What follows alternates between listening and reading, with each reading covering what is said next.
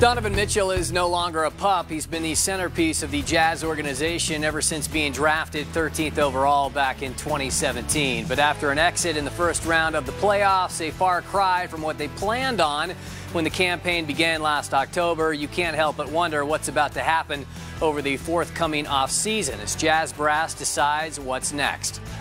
I'm a competitor, and I feel like, if you give us another crack at it, we can go get it. But in the same token,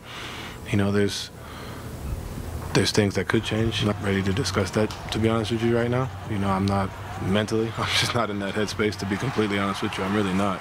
For me, it sucks, yo. Like, if you ask me that in a week or so, maybe, but like right now, bro, I'm not really in a headspace to answer that for you. Donovan and Rudy, along with some of our other players, are hugely important to the success of this organization, and it wasn't enough this year. So our job is to go out there and make it be enough.